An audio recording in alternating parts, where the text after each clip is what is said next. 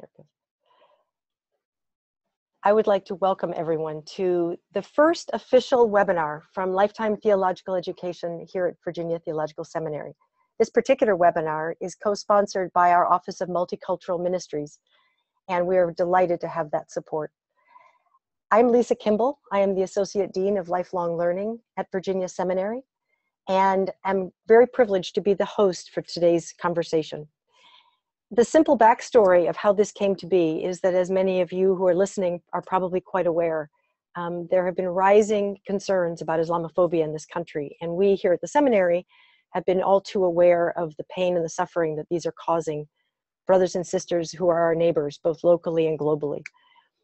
Conversation has been sort of bubbling around campus about how we might respond to that, and there have been a number of on-campus programs as well as conversations in courses, but there had not yet been an engagement with some of our alumni and some of our leaders in the wider church. We thought the most quick and responsive way for us to begin to structure a conversation that we hope will continue was to offer this webinar. And I am absolutely delighted by the panel of guests and people with significant experience that we will bring to you today. So I would like to introduce you briefly to Gay Ron, who is the Associate Rector of St. George's in Fredericksburg, Virginia, and to Todd Green, Dr. Todd Green, who is the Associate Professor of Religion at Luther College in Decorah, but currently living much closer to us. He's on sabbatical and spending his significant amount of time at the State Department. He's an advisor to the State Department on Islamophobia, and he'll tell you more about his position there in just a few minutes. And then finally, I'd like to introduce you to my local colleague, Dr. Zainab Seligan. Dr. Zainab is with us this year and next as a visiting assistant professor of Islamic theology and religious pluralism at Virginia Seminary. And it's actually to her credit that this conversation is really coming to be. She had met both Todd and Gay in her work in the wider community and said, these are two remarkable people. Well, how can VTS engage them in conversation? So here we are, we're engaged, and we look forward to sharing this with you. I would like to begin opening us in prayer. It is the place to begin, and people of all religious traditions. So let us pray. Give life to me in your just way, and raise your servant up today. Utter your word so I may hear. Pass over the reproach I fear. Behold, I long for what is good. I long to follow as I should. Revive my heart to set it right. Show me, O Lord, my soul's delight. I would like to invite our panelists to introduce themselves to you just in a brief sort of narrative form. How did they come to care so much about this subject, particularly in the context of interreligious dialogue? So Gay, if I would ask you to introduce yourself, that would be wonderful. Okay, good afternoon to all of you. I grew up in Savannah, Georgia, and that is a unique town, I believe, for crossing many borders, of interfaith borders and gender borders. And so part of that is just how I grew up and came to be. The day of September the 11th in 2001, my first response after hearing the news of the Twin Towers, I thought, I've got to see if there's a Muslim community in the small town that I was living in northwest Georgia, Dalton, Georgia. And so sure enough, I found a small community with a small mosque, and reached out and invited them to come and pray. And that began then a long friendship with many meals and very slow work. And then at other churches that I've been, I've reached out for the other, and now in Fredericksburg, I have in a wonderful way is that one Sunday morning, this young refugee mother came to us and said she was looking for the Anglican Church. And through this young woman, we met many refugees and began friendships through our refugee work. And it really turned out through our tutoring and teaching sewing and involvement with the refugees that our parishioners found and made friends. So we've just continued the work. And still today. Thank you, Gay. And now, Dr. Zeynep Seylegan.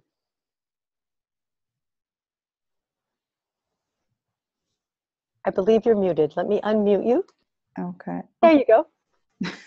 Thank you. You're a lovely talking head, but yeah. Okay. Hello to everyone. Thank you for tuning in. It's I hope there will be an opportunity for me to meet you one day all in person, because as much as I value technology, I think it's great to actually meet face to face. So I'm very grateful to Dr. Lisa Kimball and to Dr. Todd Green and my dear friend Gay Ron for being here today with us. So I myself, ta-da, I'm a Muslim. Here we go. Very visibly Muslim, raised and born and raised in Germany. So religious pluralism, dialogue, conversations about Islam, Muslims, and between Muslims and Christian was always, as far as I can remember, was always part of my life. When I was growing up as a child and attending school in 5th grade already, I was introduced to a range of questions and pretty quickly realized that there are a lot of misunderstandings and stereotypes about Muslims. I mean, that was in the 80s. And then, of course, after 9/11, that just, there were tons of things which were going on. And I quickly realized that, that it was my call. Found myself as an academic, but also someone who personally was very passionate about interfaith dialogue. And it was really a vocation that I realized, that it's only through dialogue and relationships and deep conversations that we can dispel ignorance. And that's not to say that there are not misunderstandings in the Muslim community, that there are a lot of stereotypes about the other in the Muslim community as well. So seeing myself as someone who was deeply rooted within the Muslim community, but also having friends in the larger secular, also Christian community in Germany, I saw, that there's a lot of need for, dialogue. And so I came to this, I come to this from a very deep personal experience, and I'm faced with this every day, people looking at me and, having a range of assumptions or preconceived notions. So that's where I'm at. And after realizing that I'm not just someone who wants to do it on a, in a non-academic way, I found myself also in an academic pursuit of this. So that's how I ended up coming to the US as a student and wanted to learn more about Christian-Muslim relations, and where else to learn than in the US, because you have such a rich religious diversity in this country. So, and especially now in this tense climate of Islamophobia, I think it's absolutely more important to come together and really talk about very important questions. And we don't have the luxury anymore to live in our bubbles. So I hope that's sufficient so far. Thank you so much.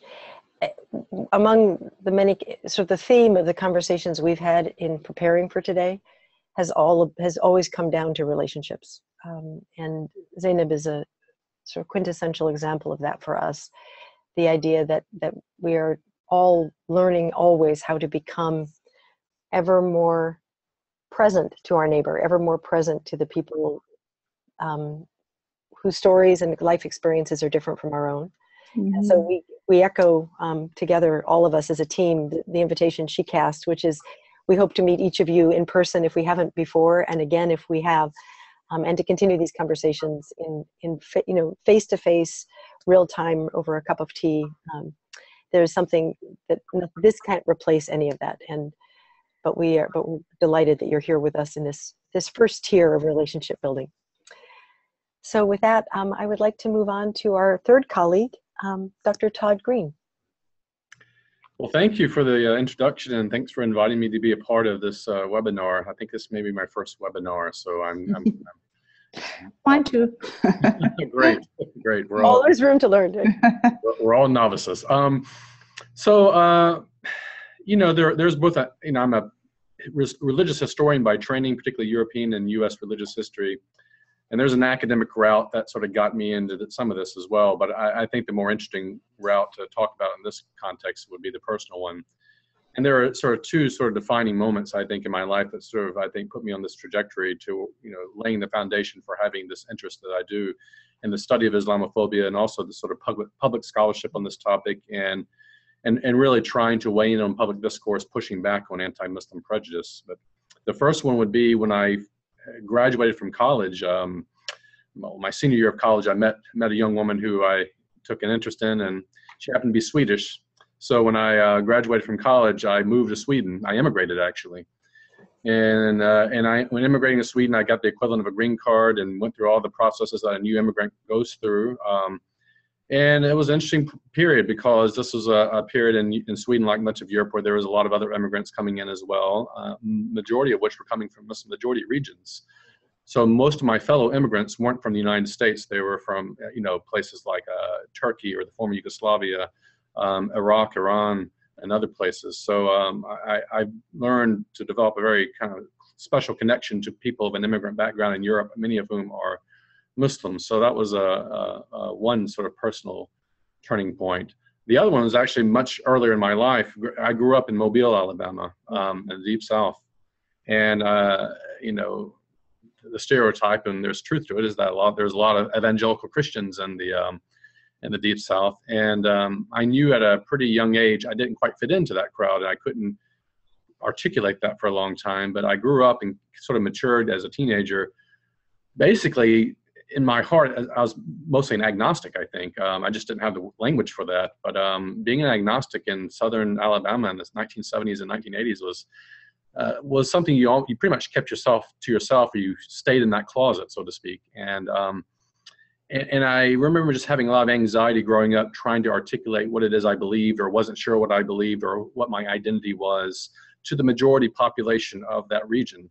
And it was always difficult for me, and I really didn't come out of that closet and start to find my own spiritual path, so to speak, until I was an adult and had a little more confidence.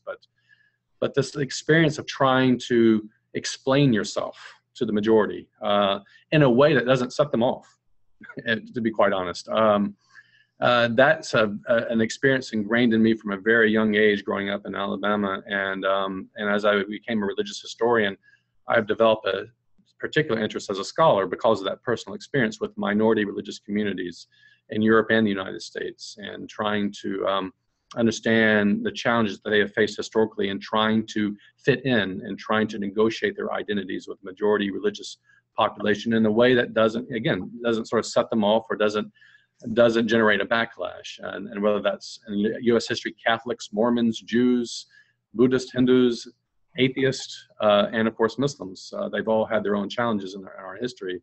And so the way I teach, the way I write, the way I do scholarship is really with that radar turned on pretty high in terms of minority religious communities. And that's a lot of what has driven my interest in Islamophobia, and trying to use my scholarship and the background I have in this as a historian to weigh in on a public discourse at a time in our history, in a moment in our history, when you can pretty much say anything about Muslims and get away with it, if not profit from it financially or politically. And I think there is a moral obligation that many of us have in the academic world and religious communities to start to push back on that more than maybe we have in the past decade or so. Thank you, Todd. You have to fill us in about this picture at the State Department, or probably it looks maybe the White House, but yeah, tell us about the picture and Where's Waldo? Where's Todd? This is the one and only time I've been up in the diplomatic reception rooms of the State Department in Washington. This was close to after the time I started last summer. I'm about to finish up at the end of May. And these are other people who have the same fellowship I have. It's called the Franklin Fellow, named after Ben. The idea here is to bring people from the outside world into the State Department for a year to advise on an area of expertise that the State Department feels it needs. So the people in that picture, aside from the obvious one probably most people recognize, have all sorts of different academic research backgrounds in the sciences and humanities. In my case, I've been advising on Islamophobia in Europe during my time there. But Secretary Kerry was gracious enough to give us a quick photo op. That's as close as I'm ever going to get to him, I'm afraid. We'll see if Rex Tillerson gives us the same opportunity before I leave in a month. Ever hopeful. Yes. So thank you, Todd. So what we're going to do now is move into some foundational terminology and understanding. And so Dr. Green is going to lead us through a conversation about, what are the roots of Islamophobia? What is this thing we are talking about? Right. I mean, I do a lot of public lectures and engagements on Islamophobia, and a very common question for people who I think are sympathetic and want to be able to counter this is, is this an old problem, or is this post 9/11? Was Islamophobia born on September the 11th and the ashes of the World Trade Center and the Pentagon? And the short answer is no. Islamophobia actually has a much longer history, and a lot of that history goes back to the Middle Ages. Some of it theological, in terms of theological rivalries, or you have Abrahamic siblings who can't quite agree on how you tell the right story about God and God's disclosure to humanity, and who is Jesus and what is his significance, and that sort of thing. So those theological roots of Islamophobia go back to the Middle Ages, though that's not nearly as prominent today in the 21st century as it was in say the 13th century, though it's still in the United States there is a theological component to this. There's also a long-standing political rivalry between Islamic empires and European Christian kingdoms and empires, and this too goes back really to the earliest years of Islam's rise and its spread, and it very quickly came into tension into political conflict with European Christian kingdoms.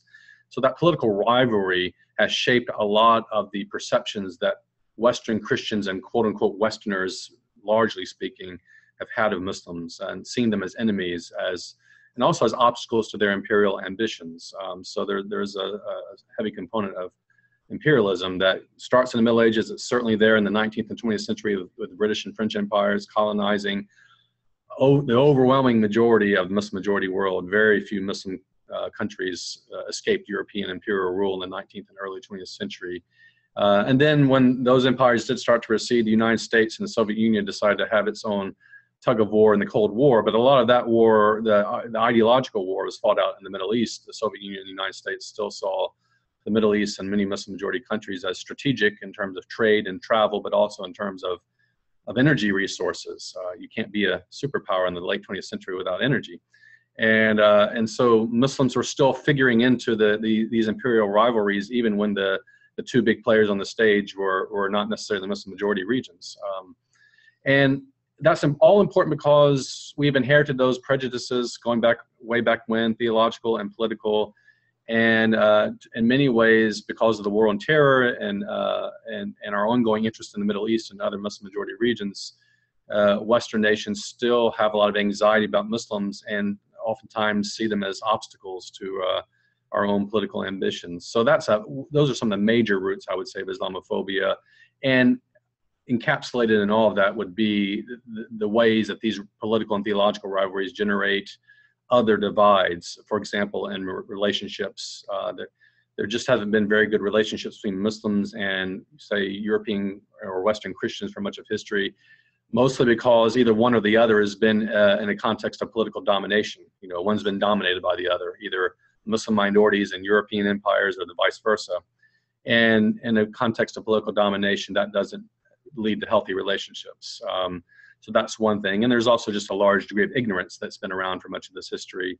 And even when we get to more into modern history, where Westerners start to take more of an interest in Islam and studying it, many people in the West have not been able to, in many cases, to study Islam on its own terms. They have oftentimes still engaged in caricatures and sort of portraying Islam in terms of stereotypes as a backwards, uncivilized, barbaric religion, all of which is connected to the political and the theological rivalries. But I would say that these continue to exist to this day. So that there are long-standing historical roots to this prejudice, many of which have morphed into something it's a little different in the 21st century, but that has a lot of echoes of age-old prejudices as well.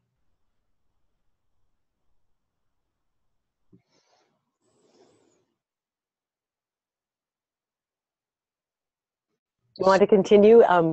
Just what we thought would be helpful here is for Dr. Green to give us sort of an expansive view from his experience of the conditions in which we are living, and what now is propagating these critical issues for us, and then we'll move closer to home through lived experience in a local congregation and the firsthand experience of a Muslim living in the United States, studying in the United States, raising a family in the United States, and working in this interfaith, interreligious community. Sure, yeah. So the question of who's actively propagating it and how and why, you have a variety of actors, some of which are propagating it unwittingly. And in that case, I would really refer to the mass media, a lot of television news, print media, cable television, internet news sources, television and movies as well, where you have many people behind the scenes who may not be consciously anti-Muslim or Islamophobic, but who nonetheless still have these very easy tropes to employ and frames in which to try to fit Islam and 1.6 billion people globally. And most of that involves terrorism. Most of the Muslim characters you will find in a Hollywood movie are usually on screen because they are somehow there in relationship to the war on terror, to violent extremism or terrorism. Most of the news stories you encounter are in the context of violence. And we have lots of critical media studies that confirm over and over and over again that when the media wants to talk about Islam, it almost always does so in the national security context or in the context of terrorism. And that's not just conservative media, it's across the board. It's CNN, it's the New York Times. Recent study of the New York Times headlines found that Islam it has a more negative impression in New York Times coverage than cancer and cocaine, and that's just mind-boggling, right? That Islam can't even beat out cancer and cocaine in the New York Times in terms of positive coverage. So that's a major source, and given the large, widespread illiteracy about Islam and religion generally in the United States, that's what's filling in part of that gap. The other big source that's worth spending just a little bit of time on, and maybe more if we have questions about it, is what many of us just call the Islamophobia industry, or I call sometimes the professional Islamophobia network.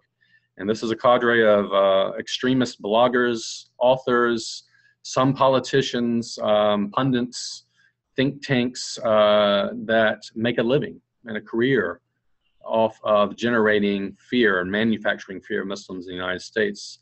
And they have become very powerful. If we were having this conversation, I don't know if there was a webinar 10 years ago, but if there were webinars 10 years ago and we're having this conversation, all these figures would have been so fringed that very few significant politicians would have paid attention to them. And that includes throughout the Bush administration and going into the Obama administration. But around 2009, 2010, coinciding with the President Obama's election and also coinciding with the controversy over the proposed Islamic Center near Ground Zero in New York, you started to see these fringe figures get more of a platform in the media. Again, unwittingly, but the media was an accomplice to this, but they started to weigh in more in the media, and they started to shape the narrative of Islam much more. And public opinion has not necessarily been getting better because of that, and the antagonisms have gotten worse. And now you have this industry that has figures that have ties to people in the White House, which would have been unfathomable a decade ago. But Steve Bannon looks at people like Robert Spencer and Pamela Geller as the nation's premier experts on Islam. And Geller and Spencer, by the way, are part of an organization that the Southern Poverty Law Center deemed as a hate group. But we have a hate group that tries to shape the narrative on Islam that now has the ear, at least indirectly, to the President of the United States. And that's what's concerning. So these are the kinds of people actively propagating Islamophobia. Thank you. Are there any questions from our listeners at this point for clarification that you would like Dr. Green to address. As you might be typing, he's going to talk a little bit about who's really benefiting from this, because that's a pretty critical question. We've got this sense that it's being propagated, where we're human beings. We're motivated by self-interest. We do good and we are rewarded. We do harm and there is a reward that sometimes cultivates a desire to do more harm. So tell us more about who's benefiting from this. Well, to go back to those other two sort of spheres, those actors we talked about, in terms of the mass media, when your media outlets are owned by corporations that are driven by viewers and internet traffic and profits, you benefit in that way if you keep this drama going about a clash of civilizations between Islam and the West, and this constant threat of terrorism that you keep throwing out there over and over again. You don't really benefit in the mass media, unfortunately, under the current circumstances, by airing or pursuing a lot of nuanced stories about Muslims, either Muslims here in the United States or globally. Nuance doesn't sell very well. It doesn't go over very well even in Hollywood or on television. And I've seen some efforts in the past couple of years to try to push back on that in both of those realms. And even a little bit in the media. I think that the moral question is starting to rise about whether the media has been too much of an accomplice to this. And so I have seen some journalists even start to use the word Islamophobia. 5 years ago, I couldn't have paid a journalist to use Islamophobia, the word. It's just completely not on their radar. I think with the past election cycle, we're starting to see some incremental changes, not fast enough in my opinion, but maybe some signs of hope. And some Hollywood movies maybe as well, but we've got a long way to go on that front. In terms of the Islamophobia industry, these are figures that people that benefit financially and politically. According to a report by the Center for American Progress in 2011, and it was repeated a few years later, and it's called Fear Inc. You can find this on the web. According to Fear Inc., in the first decade after 9/11 or so, they tracked 10 anti-Muslim organizations in the United States in terms of their revenue, and found that they had about $56 million going through their coffers, right? This is not a small amount of money, right? And if you're in the church business, I imagine, this is a little different than the kind of money you might be used to seeing.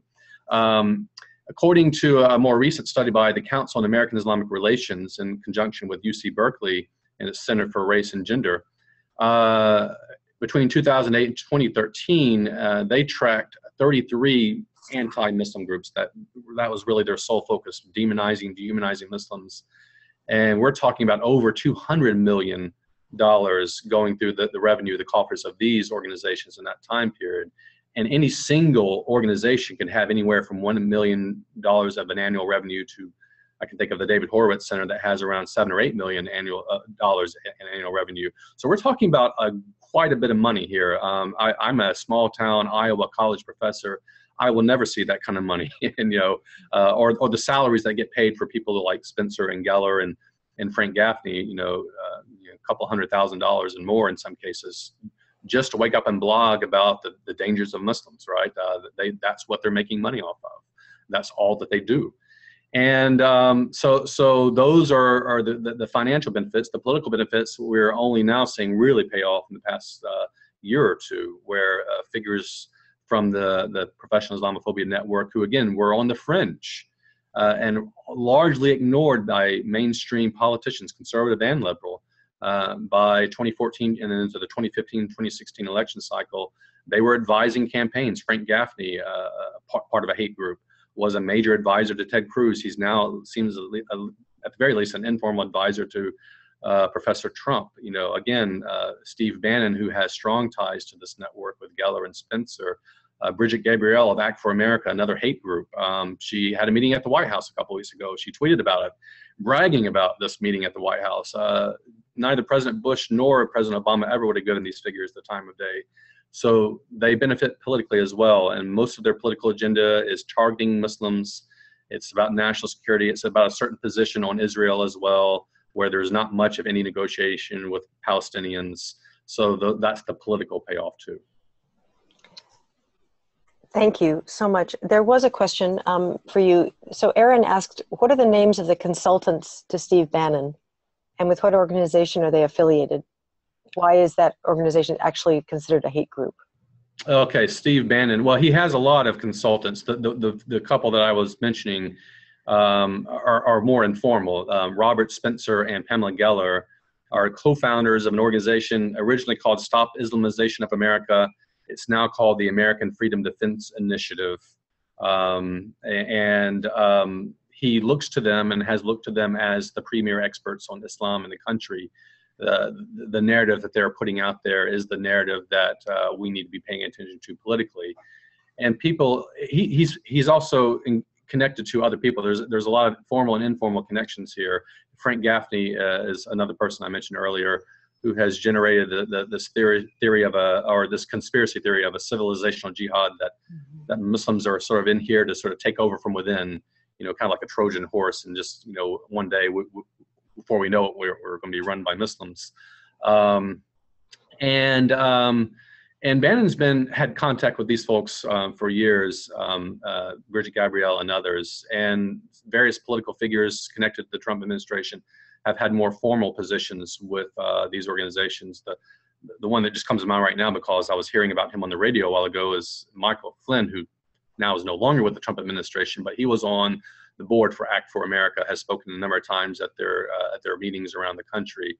And Act for America is a hate group. It's a hate group as defined, at least by the Southern Poverty Law Center. And I know those questions can be contentious in terms of what makes a group a hate group or not.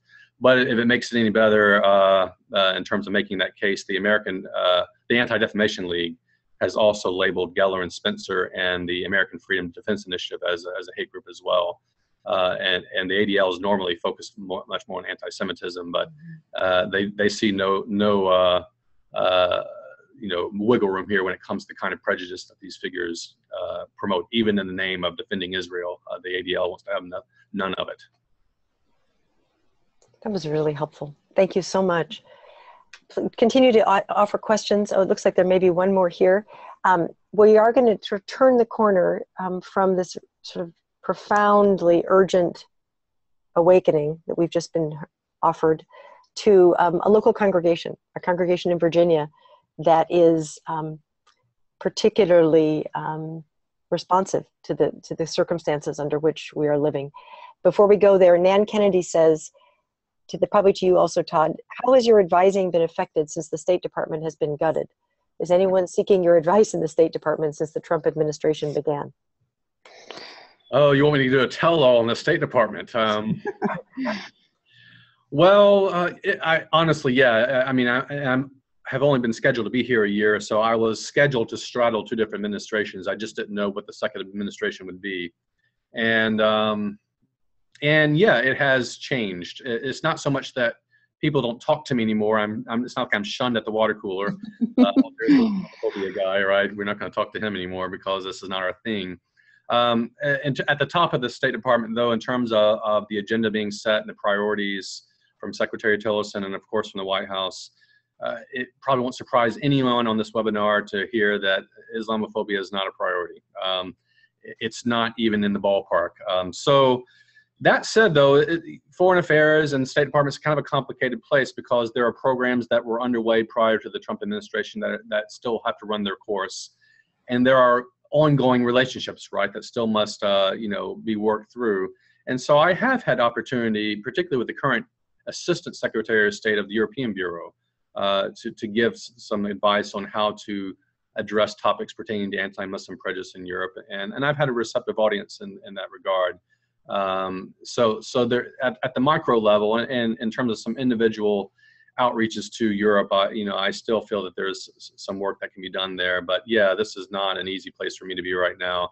I am very much looking forward to getting back into academia. I think I'm going to have much more of an impact back in my professor job versus the State Department, where right now I do have limitations on what I can speak out against, at least in terms of formal policy, precisely because what I advise on is at odds with the tenor of the White House, at least right now, in terms of its perception of Muslims.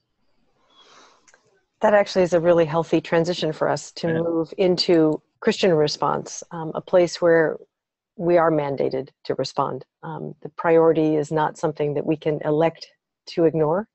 And the joy of this moment is that we're hearing from someone who is actively engaged in that holy work. So Gay, take it away. Oh, thank you very much. Well, as I said in my introduction, we began at St. George's with working with refugees from many different countries. But in looking back, I realized those who were Christian were very open about their faith and their belief. And those who were not Christian were very silent. And I wasn't astute enough to pick up on that happening in our midst. But even though through that, we continued to talk about the refugees and how we could help them. And then we began some classes and offering some education on other faiths. And with that, we were able to invite a teacher from the University of Mary Washington to come and talk about, and it's interesting how we began. One of our first classes was to talk about the difference between the Shiites and the and how they saw themselves differently in their different religious groups or the tribes and everything. And then we eventually began talking about Islam completely and not about the different nationalities. And that took a lot of work to move from nationalities and history of the world to Islam and Muslims. We had a terrific, horrible experience here in our area 2 years ago when our local mosque had a community meeting to talk about building on their land that they owned and building a larger mosque. And there was a very small but very, very frightening hate group that came. And I took my granddaughter with me, telling her that she's going to be able to see political discourse in action. And instead we had to leave because I honestly was afraid that somebody would be killed. And it was at a small community center. And with that, that was really kind of a wake-up call for St. George's, and that we needed to look at these questions in a deeper way. And we began, when a tragedy would happen, we would call our Muslim friends and our Jewish friends, and we would come together and pray. And then what we learned is that prayer was absolutely the right starting place. But then the next step was we had to go downstairs into our church hall, and we had to eat together. And once we started eating together, it changed our relationship. We then began where we would have potlucks together, and we would have it once at the Islamic Center and the next one at St. George's. And so that worked back and forth. But out of that, we also became more aware of people's fear. And the fear came from all different ways. One thing, I guess being in Virginia and being Episcopalian, we're very polite and we try to be very nice. And so how that translates in our parish is people sometimes just choose to stay away and not engage in this work. And they have many different reasons. And the important part for our work with that, I think, is to talk to individuals And will you say a little bit more about why you can't join us at this potluck? Would you be willing to talk to me about that? And one parishioner, one time, she said, well, you know, I was reading this wonderful mystery book on the beach this summer, and the mystery was about Muslims building bombs in their prayer centers. And so I'm afraid to go out to the Islamic Center. And she said, I know that the book is fiction. I know it's a beach read, and yet it has tapped into my fear. The good news is that she accepted my invitation to ride together, and I promised her we would stay only 5 minutes if that's what she could do. And now she's become one of the strongest supporters of our group. Yay. Another thing too is it takes some risk, and the risk is different for all kinds of reasons. Again, one is that I may make a mistake. I may not know how to ask the right question, or maybe I'm not dressed appropriately. What if I bring the wrong food? So some of those, and the way we always try to counter those questions is just more education and education. And often when we get together for potluck, we'll say, all right, let's have an Anglican or an Episcopal 101 on what do you do at Episcopal covered dish suppers? And then what do you do at an Islamic covered dish supper?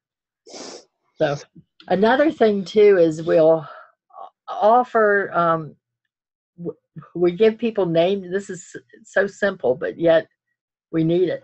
We give people name tags, and according to their number on their name tag is the table that they will sit at.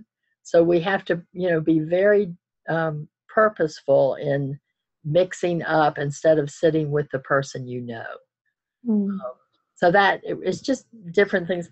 And our children, the children have been magnificent because they don't have the fears that adults often have. And so we'll invite the children from the Islamic Center to come and be with our children, or the teenagers to come together. It takes a lot of work, but the payoff is wonderful. So that's another way that we try to combat Islamophobia. And I'll ask people at St. George's, do you think is Islamophobia a problem at St. George's? And people will quickly say, oh, no, that's too strong a word. But in reality, they are often very afraid. And it's the relationships and coming together that helps break that barrier down, and telling each other our stories.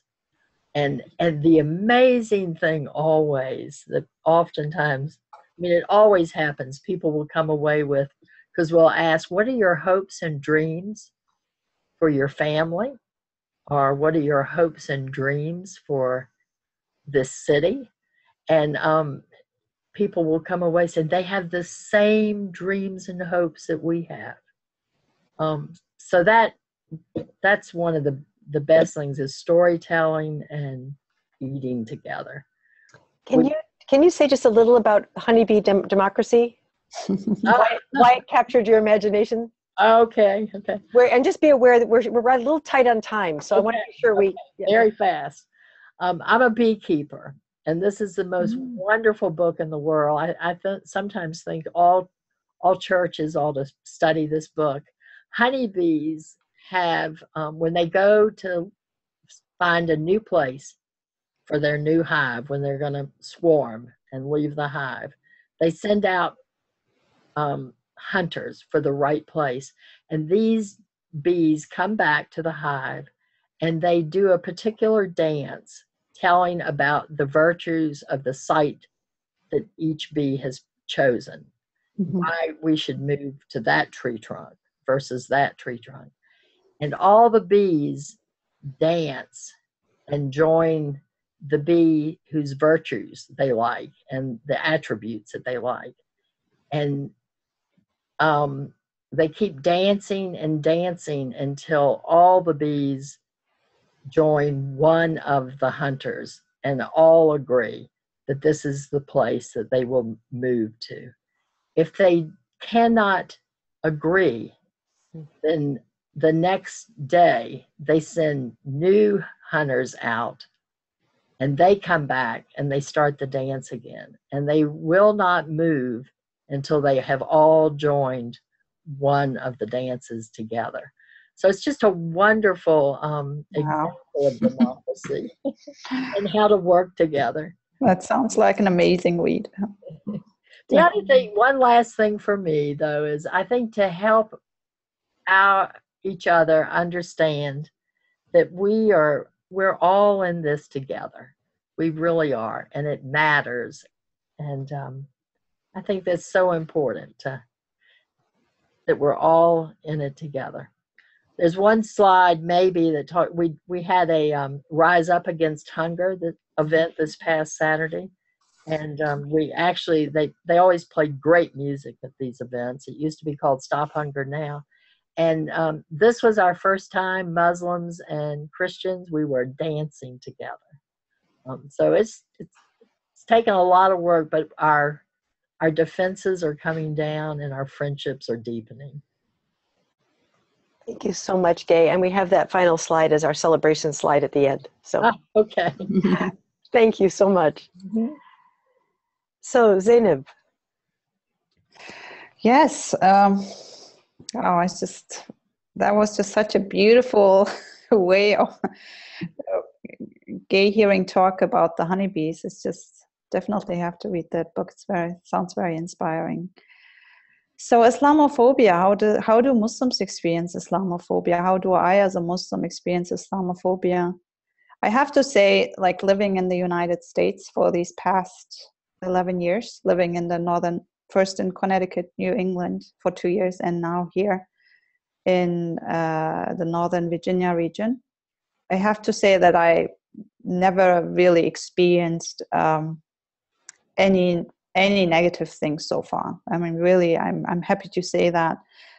But that's not to say that I don't hear from friends or in my own Muslim circle about discrimination, stereotyping about Muslims. I mean, I'm very well aware, and I have to say, and Todd can speak more about that Muslims in Europe, I mean, and I was my own context of Germany, I definitely have experienced Islamophobia in a very strong way.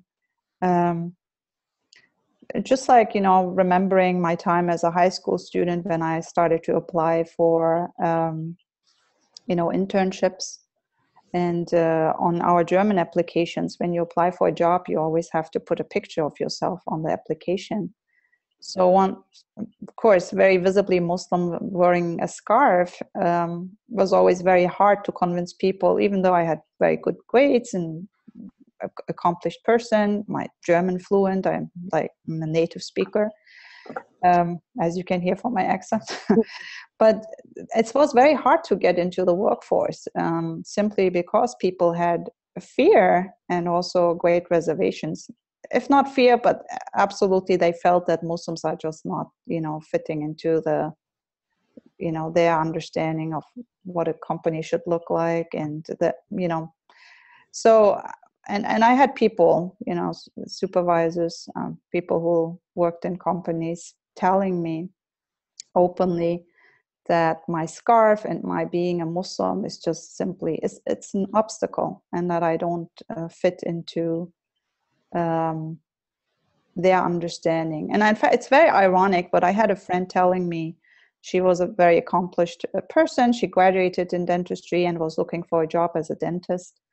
And she said that she went to a job interview, and that the dentist said to her, a woman actually, that she cannot hire her because if she would hire her as a Muslim woman, as a dentist with a scarf, that would just proof that she's supportive of Islam, which is an oppressive religion. So that's a dominant image.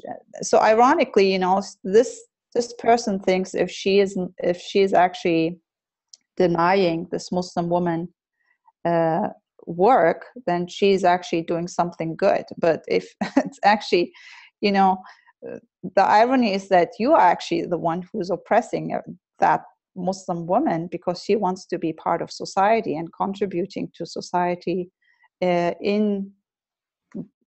while being a Muslim, while, you know, expressing her faith, you know, wearing a religious piece of cloth.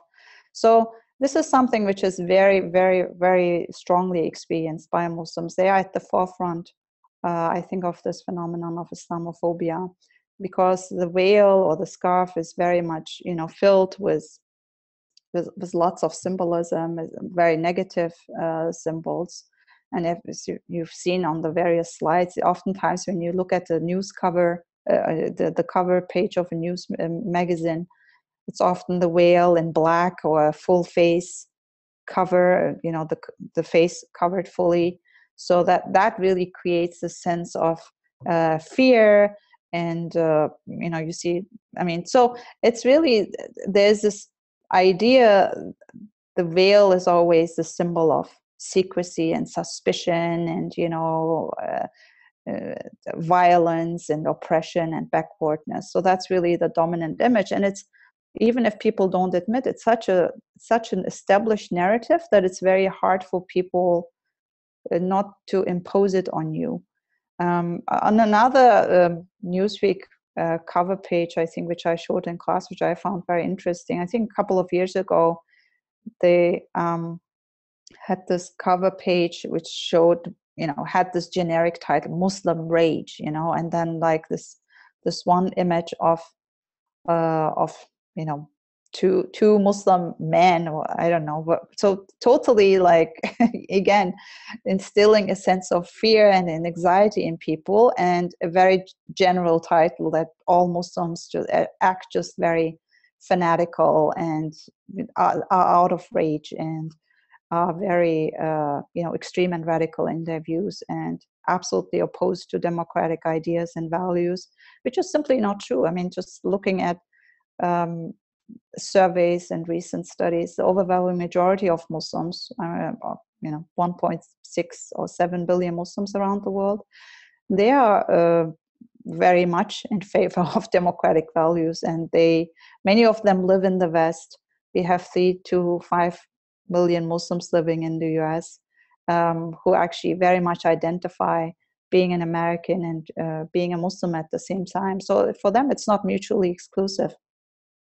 So again, Muslim women are at the forefront, you know, when they want to enter the workforce, trying, you know, being well educated, being Muslim, it's very hard because of this very strong fear of Islam.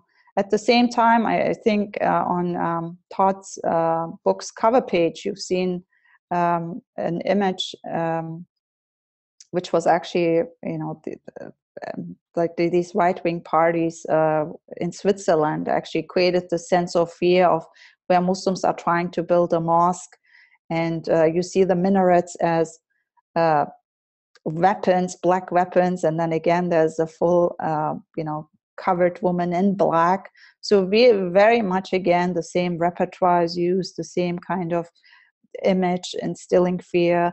And instead of thinking that why do Muslims actually want to build a mosque in a country? Because they feel at home. They love this country. They want to settle. They want to be part of the society.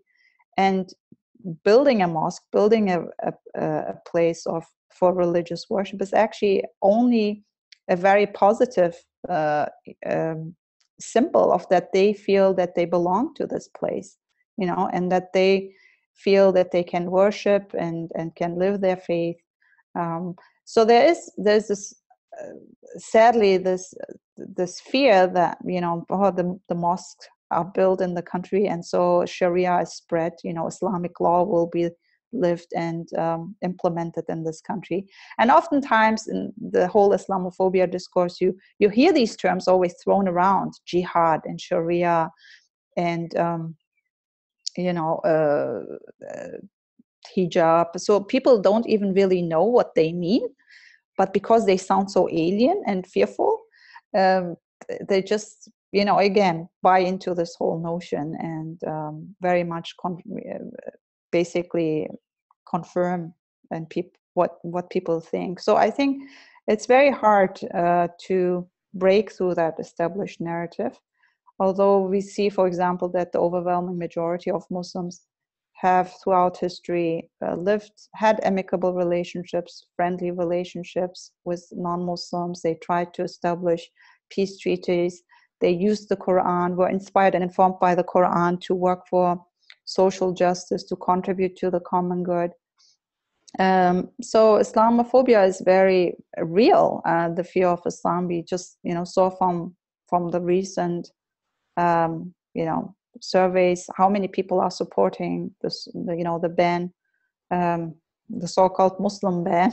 Yeah. But the fear is real, and because people are really the idea of Muslims coming into the country from countries which have some problems with Islamic extremism is very real. And so when people see you on the street,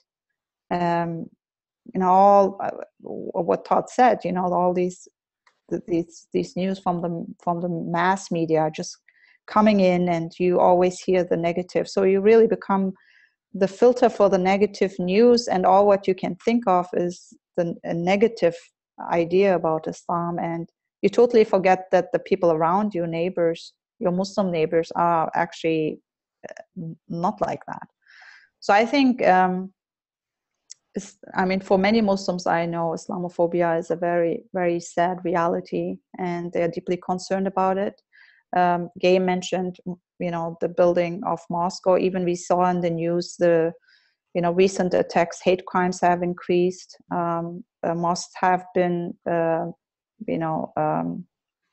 in some ways were attacked or desecrated. So these things are happening, and it's saddening to see that the hate crimes have increased overall, not just against the Muslim community, but also anti-Semitism in general is on the rise. Zainab, thank you. I'm painfully aware we've run out of time, which I think is an indicator that this conversation is urgent, and it needs to happen, and it needs to be much more expansive than 1 hour on a Thursday afternoon. Mm-hmm. But I'm going to just beg the mercy of our listeners and think that we should close this with some opportunities for action that we want to offer people in their congregations, in their settings. And we were going to do that anyway, but I'm going to quickly read the 3 questions that have been posted that I think are quite helpful. What I'm going to ask each of you to think is one way in which non-Muslim individuals can support Muslims and can work to counter Islamophobia where they are right now. And the 3 questions from someone are: what do fearful people in my parish, well-educated, middle-class white folk in the South, need to hear from me, their priest, to combat their fear that sometimes descends into phobia? I know that face-to-face meetings and relationship building are best, but we are a long way from at least an hour the closest Muslims with whom we might share events. Mm-hmm. And then I might add, what books do I need to read to defend Islam, and from well-meaning Christians who have been made suspicious by ignorance and the whipped-up phobia that many of the last many years?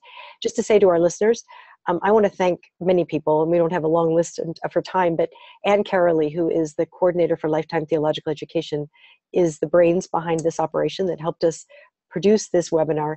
And she has been compiling a resource list from our speakers, and maybe from some of the questions you're raising now, that you will receive from us by email.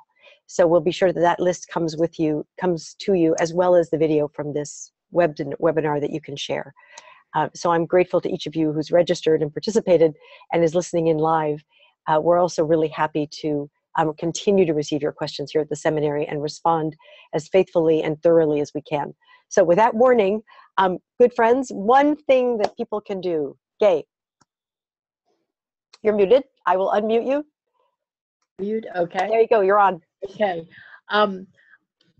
I have learned that Muslims are so eager to come and engage in conversation with us, and will travel, ask around, and get someone to help you find a person within an hour, even within 2 hours.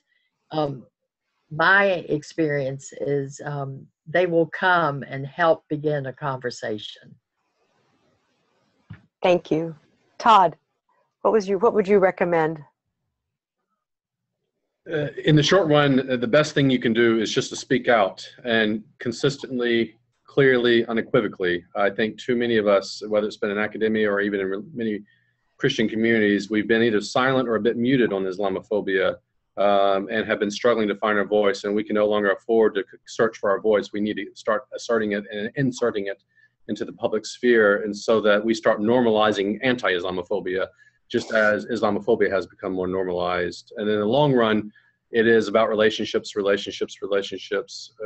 Everything we know about how you combat prejudice is building relationships. That's what moves the needle. Mm-hmm. And if you have to drive an hour and a half to take people to a masjid or a mosque and start to build relationships, then by God, do it. And it's just make that a priority in your budget, and make that a priority in your ministry, and it will yield dividends down the road. Thank you. Zainab. Yes, I can only echo that. I know it's hard sometimes if you live a little bit far away, but absolutely, even if it's just, once in a 2 months or once a month, you need to really meet the local people, because face-to-face encounters, they're just having such a deep, real impact.